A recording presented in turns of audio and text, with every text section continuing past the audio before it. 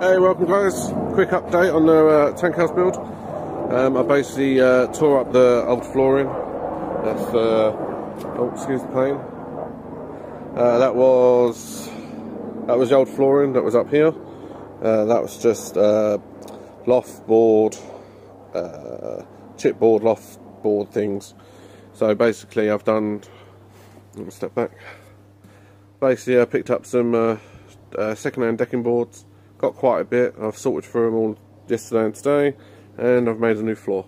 So as you can see, it's a lot sturdier, a lot stronger. There's no more weak points, so it's going to be a lot more sturdier to hold the IBCs. As you can see, there's one there, and I'm falling over. And as you can see from we're 3.1 meters that way, and then 2.4 meters this way. This will be the end where the door is, and then steps will